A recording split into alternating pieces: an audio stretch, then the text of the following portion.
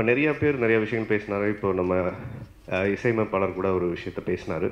முதல்ல மற்ற விஷயங்களை பேசுகிறதுக்கு முன்னாடி இந்த படத்தினுடைய ட்ரைலர் அண்டு பாடல் வெளியீட்டு விழா ரெண்டையும் பார்த்தோம். ரொம்ப ஒரு சிறப்பான ஒரு விஷுவல்ஸ், ஒரு நல்ல படம் எடுத்திருக்கீங்க விஜயசேகரன் சார். அதுக்கு முதல்ல நம்ம எல்லாரும் சேர்ந்து அவருக்கு ஒரு பாராட்டுவோம். இந்த நல்ல படம் என்கிற வார்த்தை வந்து ஏதோ விஷுவல் நல்லா இருக்குது, ஒரு பெரிய உழைப்பு போட்டிருக்கேன். அதை தாண்டி சமூகத்தில் நடக்கக்கூடிய ஒரு பிரச்சனையை எடுத்து இந்த படம் பண்ணியிருக்காரு. பொள்ளாச்சி பிரச்சனையெல்லாம் வர்றதுக்கு முன்னாடியே இந்த கதையை அவர் தயார் பண்ணி வச்சுருந்தார். ஏன்னா இந்த படத்தில் நான் நடிக்கிறதாக அப்போ ஒரு பேச்சுவார்த்தை நடந்தது. அப்போது அவருடைய தயாரிப்பு சூழல் சரியாக இல்லாதனால பண்ண முடியாத ஒரு சூழல் இருந்தது.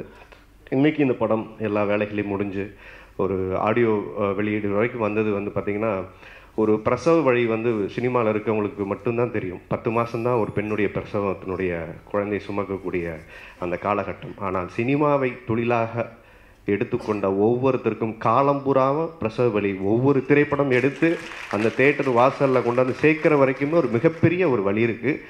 அதை நம்ம அங்கே உட்காந்து பார்க்குறவங்கள விட அந்த படம் எடுக்கிற ஒவ்வொருத்தருக்கும் தான் அதனுடைய பிரச்சனையோட வழி தெரியும். ஏன்னா இன்றைக்கி அவர் நின்றுட்டுருக்காரு. இதுக்கப்புறமா இந்த நிகழ்ச்சி இவ்வளோ செலவு பண்ணி எதுக்கு பண்ணணும் அப்படின்னு பார்த்தீங்கன்னா, இதன் மூலியமாக இதோட வியாபார தளத்தை அடுத்து கொண்டு போகணும். ஒவ்வொரு டிசைன்லேயுமே ரொம்ப மெனக்கிடுவார். அதே மாதிரி சில கேரக்டர் ஆர்டிஸ்ட்டுகள்லாம் வந்து ஒரு போஸ்டரே போட மாட்டாங்க. முதல்ல நான் அவர் ஆஃபீஸுக்கு போகும்போது எனக்கு ரொம்ப ஆச்சரியமாக இருந்த விஷயம்னா, அவர் சொன்ன விஷயம்னா, சார் நம்ம படத்தில் நம்பி வராங்க, அவங்களுக்கு அடுத்த கட்டத்துக்கான ஒரு வாய்ப்பை ஏற்படுத்திக்கணும் சார். எல்லாருமே என்னுடைய நடிகர்கள் தான், அவங்களுக்கு ஒரு போஸ்டர் போனேன் சார், அவங்களையும் நான் மதித்து நம்ம அடுத்த கட்டத்துக்கு கொண்டு போகணும் சார். ஏன்னா என் படத்தில் நான் அப்படி தான் பார்க்குறேன். இன்னைக்கு விஜய் நம்பி வராங்க. ஸோ அவங்களுக்கு என்னால் செய்ய முடிஞ்ச விஷயம் என் படம் மூலியமாக நான் அடுத்த தளத்துக்கு அந்த நடிகர்களை எடுத்துகிட்டு போகணும் அப்படிங்கிற விஷயம்தான். அசன் அண்டு இன்னொரு தம்பி நடிச்சிருக்காங்க. என்னுடைய வாழ்த்துக்கள். ரொம்ப உழைப்பை போட்டு ஒரு படம் பண்ணியிருக்காங்க. ஏன்னா நிறைய சண்டை காட்சிகள் உள்ள ஒரு படம் இது ஒரு சைக்கலாஜிக்கலாக ஒரு சின்ன பிரச்சனைகளை நோக்கி படம் உள்ளே போகும். கதை எனக்கு தெரிஞ்சதுனால சமூக பிரச்சனையை சொல்கிற ஒரு படம். அதுக்கு நம்மளுடைய ஆதரவை கட்டாயம் ஊடகங்கள் நீங்கள் கொடுங்க. அதே மாதிரி சினிமா இன்றைக்கி என்ன நிலைமையில் இருக்குன்னு ராஜன் சொல்லிட்டாரு, எல்லாருமே சொல்லிட்டு போனாங்க. இப்போது முக்கியமாக இந்த தலைப்புக்கு ஏற்ற மாதிரி எல்லாருமே பேசிகிட்டு இருந்தோம். சினிமாவில் புத்தனாக இருக்குமா அப்படின்னு ஒரு கேள்வி கேட்டால் உண்மையாகவே யாருமே இல்லை அப்படிங்கிற ஒரு சூழல் தான் இன்றைக்கி இருக்குது. ஏன்னா நான் இப்போ சமீபத்தில் படித்த ஒரு விஷயத்த உங்களோட பகிர்ந்துக்கிறேன். 2 பாலம் இருக்குது, ரயில்வே ட்ராக் 2 ட்ராக் இருக்குது. 2 ட்ராக்கில் பார்த்தீங்கன்னா ஒரு ட்ராக்கில் ஒரு குழந்தை விளையாடிட்டு இருக்கு, இன்னொரு ட்ராக்கில் பார்த்தீங்கன்னா ஒரு 8 குழந்தைகள் விளையாடிட்டு இருக்கு. இப்போ ட்ரெயின் வருது, எந்த ட்ராக்கில் போகுது அப்படின்னு வந்து நம்ம பார்த்துட்ருக்கோம். அந்த 8 குழந்தைகள் விளையாடிட்டு ட்ராக்கில் ரயில் வரும் தெரிஞ்சு அந்த குழந்தைகள் அங்கே விளையாடிட்டு இருக்கு. இன்னொரு ட்ராக்கில் பார்த்தீங்கன்னா ஒரு குழந்தை அது வந்து ரயில் வராதுன்னு தெரிஞ்சு அந்த ட்ராக்கில் அந்த குழந்தை விளையாடிட்டு இருக்கு. இப்போது ட்ரெயின் வரப்போகிற சமயத்தில் 8 குழந்தைகளை காப்பாற்றணுமா, இந்த ஒரு குழந்தைய காப்பாற்றணுமாங்கிற முடிவை அந்த கையை லிவரில் வச்சுருக்கக்கூடிய அந்த மனிதன் யோசிச்சுட்டு இருக்கான். இப்போ எந்த குழந்தைய நம்ம காப்பாற்றணும், 8 பேரை காப்பாற்றுறது முக்கியமாக ஒரு குழந்தைய காப்பாற்றுறது முக்கியமானு பார்த்தா 8 பேரை காப்பாற்றுறது முக்கியம்னு ஒரு முடிவு பண்ணி ட்ராக்கை இந்த பக்கம் திருப்பிடுறாரு. எது ரயில் வராதுன்னு தெரிஞ்சு விளையாடிட்டு இருந்த அந்த ஒரு குழந்தைக்கு அந்த ட்ராக்கை திருப்பிட்டு 8 குழந்தையை காப்பாற்றுறாரு. அப்போ எல்லாருமே நம்ம என்ன நினைப்போம் அப்படின்னா, அடடா 8 பேரை வந்து ரொம்ப புத்திசாலித்தனமாக காப்பாற்றிட்டாரு, ஒரு குழந்தைய பலி கொடுத்துட்டாரு அப்படிங்கிற விஷயம். இந்த சமூகம் இன்றைக்கி சினிமாவும் எப்படி இருக்குன்னா, ட்ராக்கில் ட்ரெயின் வராதுன்னு தெரிஞ்சு விளையாடுற ஒரு குழந்தைய பலி கொடுத்துட்டு வரும்னு தெரிஞ்சு விளையாடுற 8 பேரை நம்ம காப்பாற்றிட்டு இருக்கோம். இந்த சமூகம் இவ்வளவு ஊழல் நிறைந்த ஒரு சமூகமாகவும், சினிமா நேர்மையாக எடுக்கிற ஒரு படத்தை பலி கொடுத்துட்டு தான் ஒவ்வொரு படமும் 8 பேரை நம்ம காப்பாற்றிக்கிட்டே இருக்கிறோம் அப்படிங்கிற ஒரு விஷயம். குறிப்பாக அந்த சின்ன படங்கள் அந்த மாதிரியான ஒரு மிகப்பெரிய பிரச்சனைகள் இன்றைக்கி சந்திச்சுக்கிட்டே இருக்குது. சின்ன படங்கள்லாம் எப்படி காப்பாற்ற போகிறோம்? பெரிய நடிகர்களுடைய படங்கள் மட்டும்தான் திரைக்கு வரக்கூடிய சூழல் கொஞ்சம் கொஞ்சமாக அதிகமாகிக்கிட்டே இருக்குது.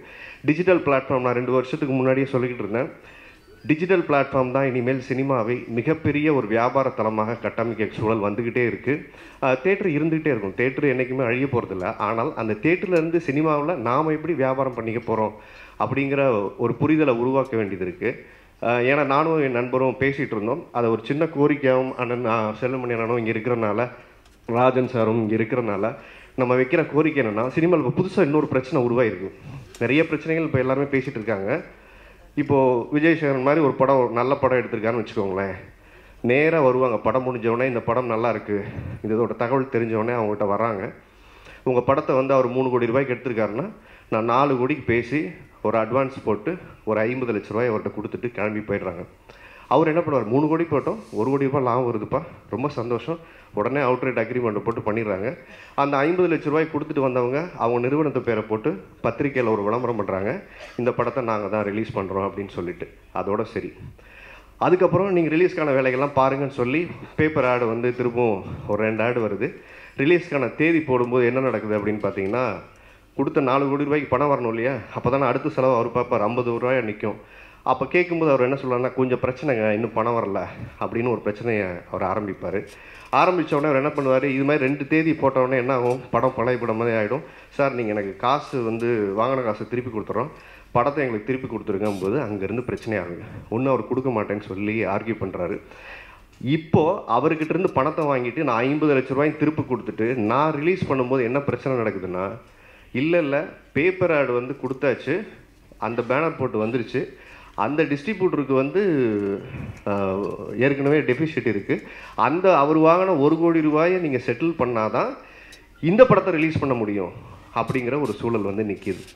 இப்போ இதுக்கும் அந்த கடனுக்கும் அந்த தயாரிப்பாளருக்குமே சம்மந்தம் இருக்காது. ஆனால் அவர் இதை கட்டினா தான் ரிலீஸ் பண்ண முடியுங்கிற மாதிரி எல்லா டிஸ்ட்ரிபியூட்டர்ஸ்லேயும் இந்த மாதிரி சில பிரச்சனைகள் சில பேர் பண்ணிக்கிட்டு இருக்காங்க. இது புதுசான வரக்கூடிய தயாரிப்பாளர்களுக்கு இது சார்ந்த புரிதல் இல்லை. 4 கோடி யாருமே வந்து கேட்குறோம், அட்வான்ஸ் 50 லட்ச ரூபாய் கொடுக்கும்போது என்ன நினைப்போம் அப்படின்னா, அப்போ ஓகே நமக்கு காசு வருதுன்னு நினச்சிட்டு நம்ம அவங்ககிட்ட படத்தை கொடுத்துட்றோம். ஸோ தயாரிப்பாளர் சங்கமும் நம்மளுடைய டிஸ்ட்ரிபியூஷன் யூனியன் அண்ணன் ஆர்கே செல்வமணி இவங்கெல்லாம் சேர்ந்து இனிமேல் ஒரு என்ஓசி முறையை நம்ம கொண்டு வரணும். அதாவது ஒரு தயாரிப்பாளர் ஒரு படம் வாங்கும்போது இந்த டிஸ்ட்ரிபியூஷன்லாம் இவங்கெல்லாம் மெம்பரு, இவங்களுக்கு இவங்க டெபிசிட் கிடையாது, இந்த மாதிரியெல்லாம் விளம்பரப்படுத்தி படங்களை கட்டுப்படுத்தி கட்ட பஞ்சாயத்து பண்ணுற முறையை நம்ம முதல்ல மாற்றி ஒரு நல்ல முயற்சியை கொண்டு வரணும். புதுசாக வரக்கூடிய தயாரிப்பாளர்களுக்கு இன்றைக்கி இருக்கக்கூடிய கமிட்டி வந்து ஒரு பாதுகாப்பு அரணாக ஒரு முயற்சி மேற்கொண்டுட்டு இருக்காங்க. ஸோ அவங்க இந்த மாதிரியான நடைமுறைகளை லீகலைஸ் பண்ணுங்கள்.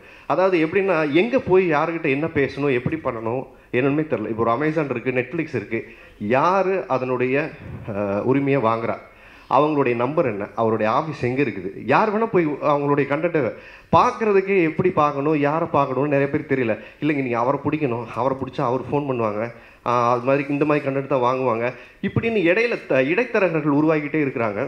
இதெல்லாம் நம்ம கொஞ்சம் குறைச்சிட்டு சினிமாக்கான வியாபாரத்தனம், இப்போ ஹிந்தி இருக்குது, ரைட்ஸ் போகுது, அது மாதிரி வந்து இப்போ டிஜிட்டல் ரைட்ஸ் ஒரு பெரிய வியாபாரம் இருக்குது. இது 2 நம்பி தான் தமிழ் சினிமாவே இப்போ கொஞ்சம் நடந்துகிட்டு இருக்குது.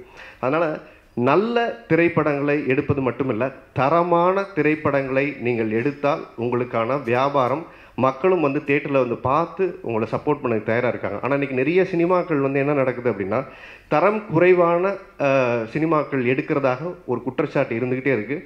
ஸோ நாமே சரி பண்ணிக்கிட்டு படம் எடுத்தால் மட்டும் இன்றைக்கி பெரிய விஷயம் கிடையாது, அதை தியேட்டரில் கொண்டு போய் சேர்க்கறது தான் மிகப்பெரிய ஒரு வேலையாக இருக்குது. அந்த வேலையை நம்ம இன்னும் புது தயாரிப்பாளர்களுக்கு வரக்கூடியவர்களுக்கு ஒரு வழிகாட்டுதலாக இந்த மாதிரியான நிறைய பிரச்சனைகள் இருக்குது. என்னுடைய இது ஏன் இந்த அனுபவத்தை நான் சொல்கிறேன்னா, என்னுடைய டைரக்டர் தாமிராவுக்கு இந்த பிரச்சனை நடந்தது. அதுக்கப்புறம் பார்த்தீங்கன்னா இன்னொரு படம் என்னுடைய நண்பர் பண்ணார், அவருக்கும் இந்த பிரச்சனை நடந்தது. யாருன்னே தெரியாது, இந்த மாதிரி வாங்கி அக்ரிமெண்ட் போட்டு கோர்ட்டில் கேஸ் போட்டு படத்தை வேறு நிப்பாட்டிடுறாங்க.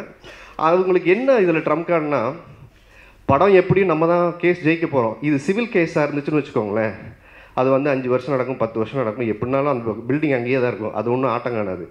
ஆனால் திரைப்படமாக தான் இருப்பதனால குறைந்த காலகட்டத்துக்குள்ளே போட்ட முதலீடு எடுக்க வேண்டியது இருக்குது. அப்போ அவங்க அதை வச்சு தான் வியாபாரம் பண்ணக்கூடிய சூழல் இருப்பதனால அவங்க இதை ஒரு பகடக்காயை பயன்படுத்திக்கிட்டு இந்த சினிமாவை தங்கள் சுயலாபத்துக்காக ஒரு கேஸை போட்டு உடனே நிப்பாட்டினா என்ன பண்ணுவீங்க, நீங்கள் தேட்டர் போட்டிருப்பீங்க, அனௌன்ஸ்மெண்ட் கொடுத்துருப்பீங்க, அந்த டைம்லேருந்து இன்னொரு டைம் தள்ளி பண்ணும்போது அந்த பொருளாதார இழப்பு அந்த தயாரிப்பு ஏற்படுத்துறதுக்காகவே திட்டமிட்டு இப்படி ஒரு விஷயங்கள்லாம் நடந்துகிட்ருக்கு.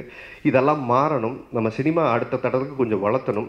நல்ல சினிமா எடுப்பவர்களை நம்ம வந்து ஊக்குவிச்சு அடுத்த கடத்துக்கு கொண்டு போகணுன்னா ஆரோக்கியமான ஒரு சினிமா களத்தை உருவாக்க வேண்டியது இருக்குது. அதே போன்று கடந்த தயாரிப்பாளர் சங்கம் இருக்கும்போது பொறுப்பில் இருக்கும்போது சொன்ன விஷயம் வந்து ஆன்லைன் டிக்கெட்டிங் கொண்டு வருவோம் தமிழகம் முழுக்க அப்படிங்கிற ஒரு விஷயம். அதை மறுபடியும் இங்கே தயாரிப்பாளர் சங்கங்களுக்கு ஒரு கோரிக்கையாக வைக்கிறோம். ஆர்கே செல்வமணி எல்லாரும் சேர்ந்து பேசி தமிழ்நாடு முழுக்க அந்த ஆன்லைன் டிக்கெட்டிங் வர்த்தகத்தை ரொம்ப சீக்கிரமாக கொண்டு வந்த ஒரு விஷயத்தை கொண்டு வாங்க. அதே மாதிரி தியேட்டருக்கு மக்களை உள்ளுக்குள்ளே போகிறதுக்காக எவ்வளோ முயற்சிகள் பண்ணிகிட்டே இருக்கீங்க. இந்த மாதிரியான சின்ன சின்ன பிரச்சனைகளை கலைந்து ஒரு ஒற்றுமையான ஒரு ஒரு சமுதாயம், நம்ம எப்பவுமே சொல்லுவோம் எல்லாரும் ஒற்றுமையாக இருந்தால் ஒரு விஷயம் சாதிக்க முடியும்.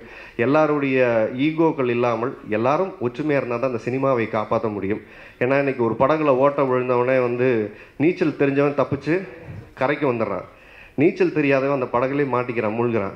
ஆனால் நீச்சல் கரையில் நின்னவன் எப்போ அவரை காப்பாற்றுங்கண்ணா, நீச்சல் அவருக்கு தெரியும், அவர் போய் காப்பாற்றலை, அவர் காப்பாற்றுன்னு கரையில் நின்று குரல் கொடுத்துக்கிட்டே இருக்காரு. அப்படி தான் இன்றைக்கி சினிமா இருக்க சூழலில் சினிமாவை காப்பாற்றக்கூடிய சூழல் தனிப்பட்ட முறையில் எனக்கும் பொறுப்பு இருக்குது, சமூகத்தில் இருக்கக்கூடிய அனைவருக்கும் ஒரு பொறுப்பு இருக்குது. திருட்டு விசிடியை தவிர்த்து நேர்மையாக படம் பார்க்குறதுக்கு. அதே மாதிரி சினிமாவில் இருக்க ஒவ்வொருவரும் இந்த தமிழ் சினிமாவை காப்பாற்றணும்னு நினச்சா தான் இந்த தமிழ் சினிமாவை உண்மையாகவே காப்பாற்ற முடியும். ஏன்னா இது ஒரு தனி மனிதனுடைய முயற்சி இல்லை, இது கூட்டு முயற்சி.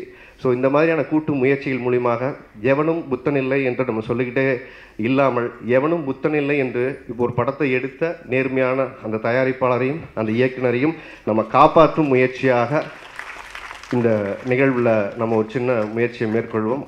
விழாவுக்கு அழைத்தமைக்காக நன்றி. வாழ்க தமிழ், வளர்க தமிழ். நன்றி.